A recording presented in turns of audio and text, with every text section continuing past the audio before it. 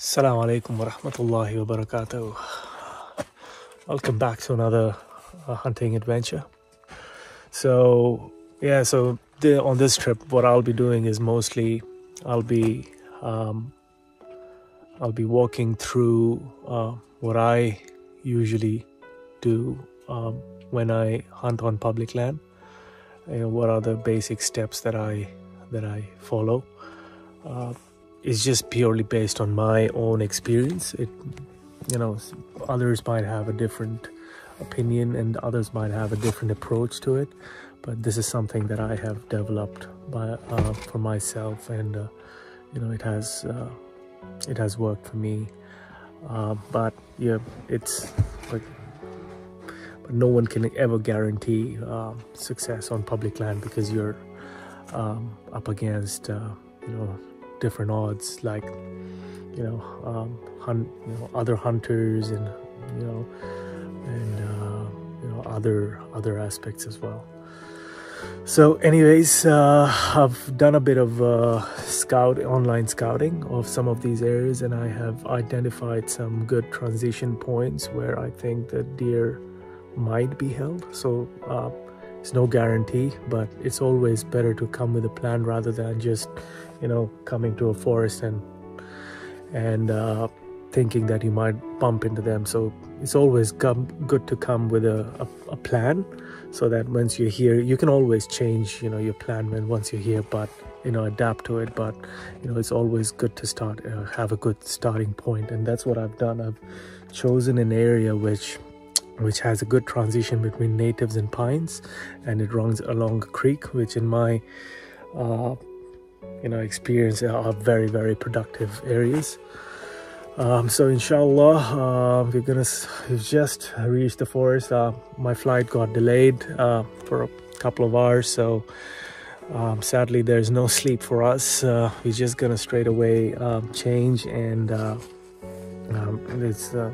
sunrise is in about half an hour or so there's no point resting. So we're just gonna straight away head out, and let's see, inshallah.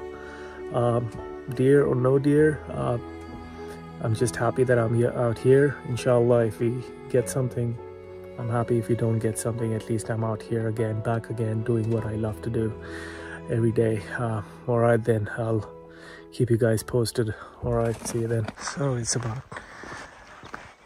15 minutes before sunrise, a legal time to hunt, and this is the perfect time to start. It's always better to reach your spot when it's still a bit dark, so that we reach there on time, and then by the time it's fully daylight, then you don't miss them, because this is the time when they start crossing and start getting into their bedding areas. So start early and reach your spot early.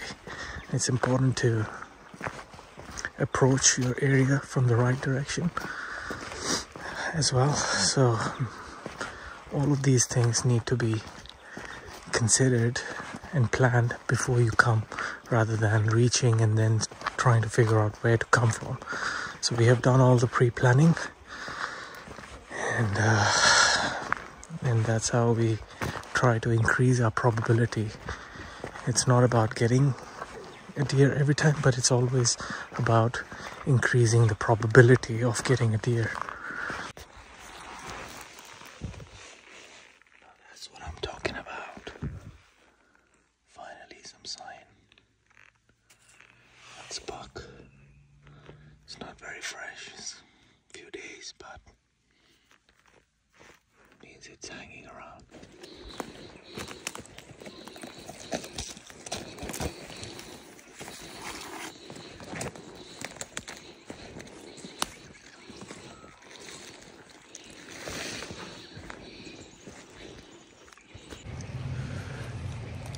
It's we've had quite a action-packed morning. As soon as we got down into the gully, there was sign everywhere, and we bumped into a couple of deer. One of them did give a chance, but it was a spiker and it was right behind a branch, and I could see its head, but I didn't want to take a chance shooting it. Anyways,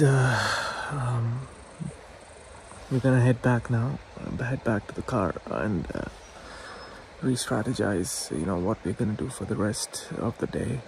Maybe scout some new areas for the evening session.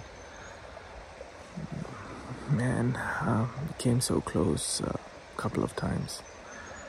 It was just not meant to be, I guess. It's alright. That's hunting. It's all part of hunting. Alright. Onwards and upwards. Inshallah. Fingers crossed.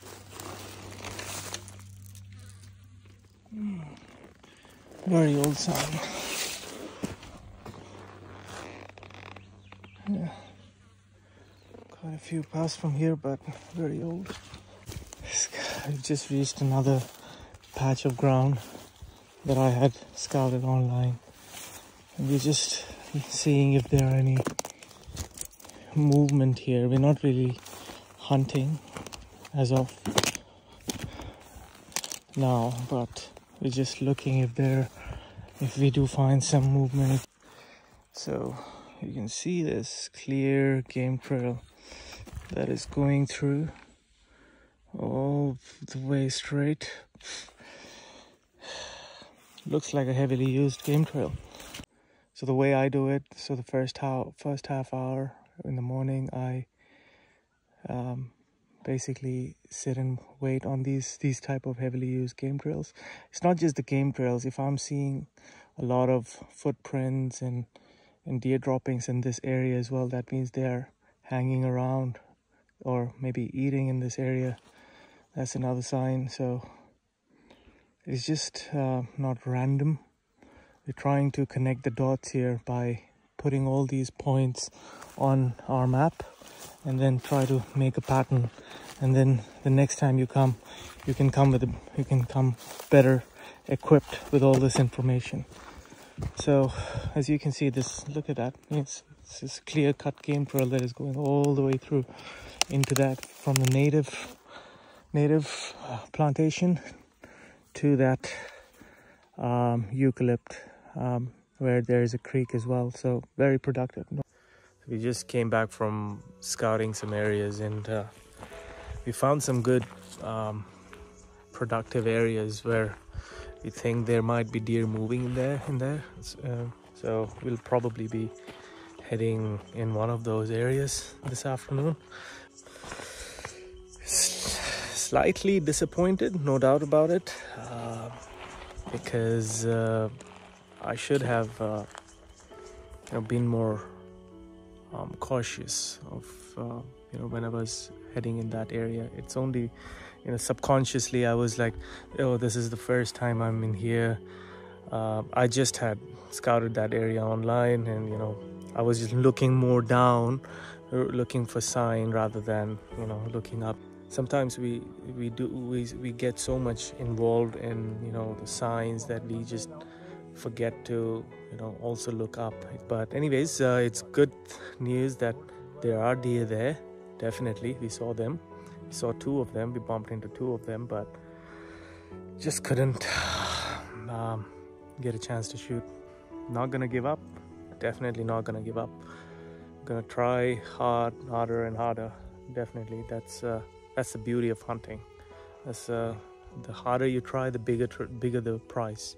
It's about what it's 10 past 2 right now, so it's not really prime time, but we're just gonna head out back into those areas that we scouted. There's a creek that runs across that area over there, and what we did, and it led us to this wide open country, short pine.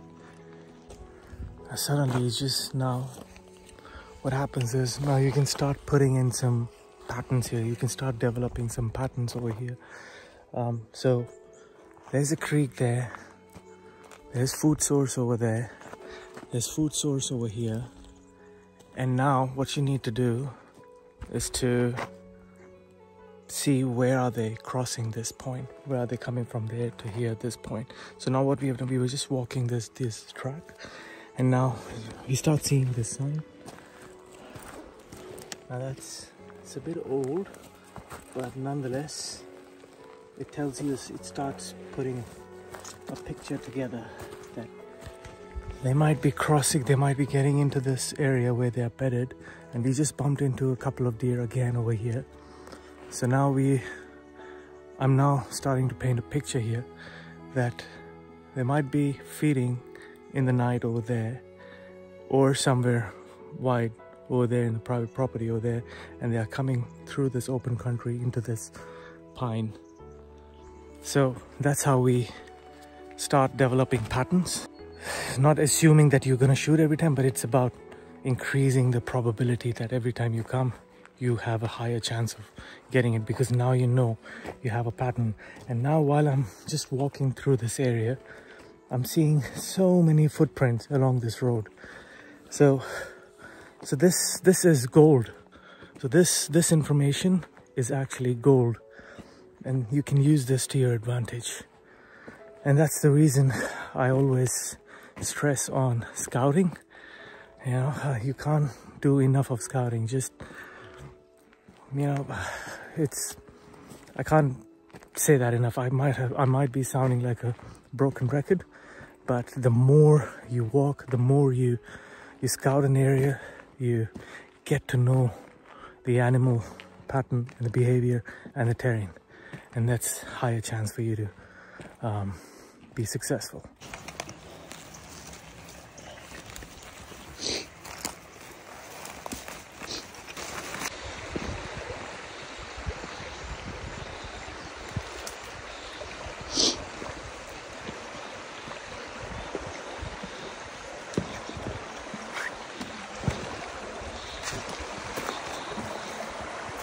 So right now we are on a creek, as you can see, and there's a gully that follows it right along this creek, in this direction, So we're just gonna move forward like that.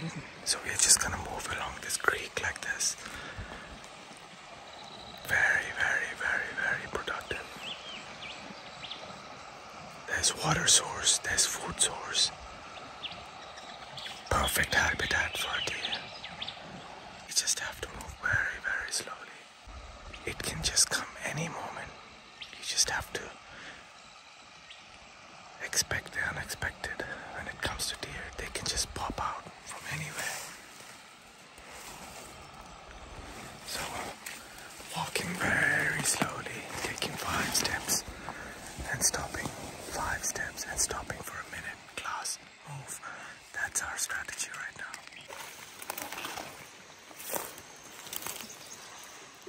That is very promising. Not very old.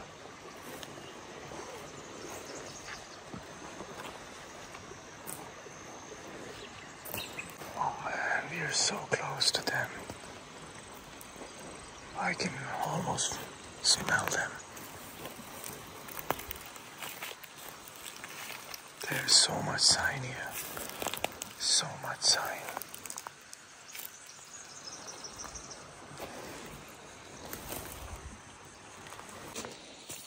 Now this is a classic example of a bedding area. There's a valley. They have a cover through that valley from there. They have cover from that valley over there. And there is a nice shaded place next to water. And look at this. Flat area with full of footprints. Classic bedding area. The way they choose their bedding area is you can see from here, they have a view of every direction from everywhere. So if there is any threat coming, they would be able to see it even before we see them. Perfectly hidden space. Subhanallah. And this is not even old. They are still wet All right, let's move on.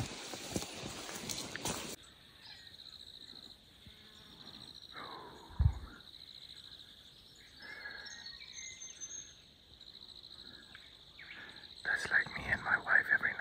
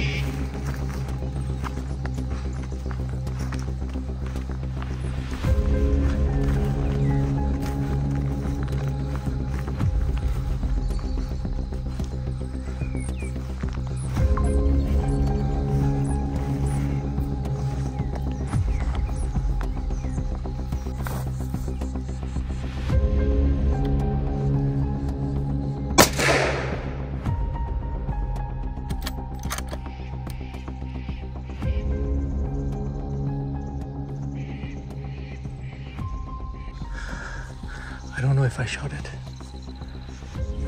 I couldn't see it. Yeah. It dropped actually. It dropped, I saw it dropped. You sure? Yeah, we need to wait here. Don't chase it. Let's wait for a while. No, we can move that. I knew where it dropped. I just saw it. I just saw its eyes. No, And I had to take a quick shot. Yeah, no. I saw you hit it. And Did it drop or did it run? it dropped. I mean, it kind of like dropped and it started running in the pine, I think. But let's wait here. Don't because we might spook him. So it might fall somewhere in the pine somewhere. Shit. But it's getting dark, man. What do we do? We'll have to look. We can't leave it. Yeah, it's gonna be tough search. Let's just wait for 5 minutes and then go have a look. Guess what, guys? Last night shot this and it's a nice buck, small spiker, but good eater, man. Oh man. Oh, finally. Shahid bhai, I need a hug. I need a hug, man. Oh, it took us so long. This was a total 1 hour job from the time we took the shot. It's already dark.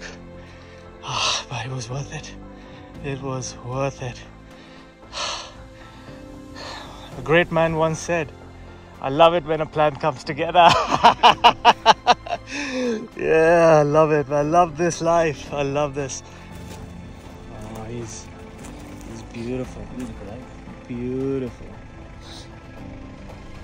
He is absolutely gorgeous.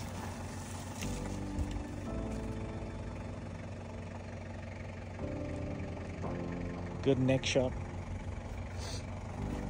Absolutely beautiful. All right, let's head back now. So, alhamdulillah, we're back to the camp. We have gutted the deer and we have hanged it with the skin. We're really happy, really thrilled, but really tired as well. We walked for about, I think, more than 12 kilometers. Stalking and stalking and stalking.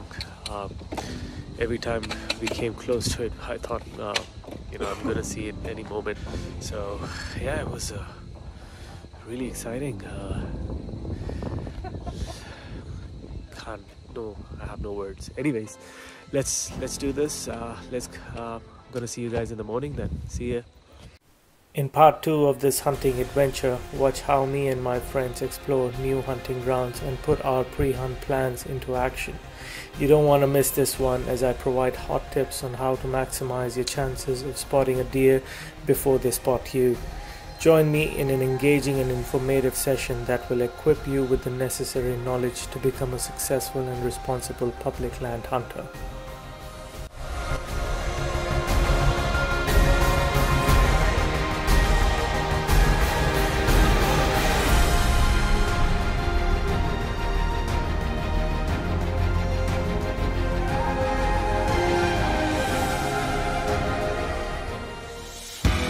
you enjoyed this video, be sure to check out Khan Adventures' main channel linked here.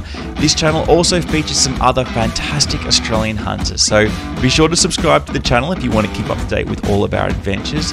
And finally, if you want to learn more or join the Australian Hunters Club, click on the link above. We'd love to welcome you into our community.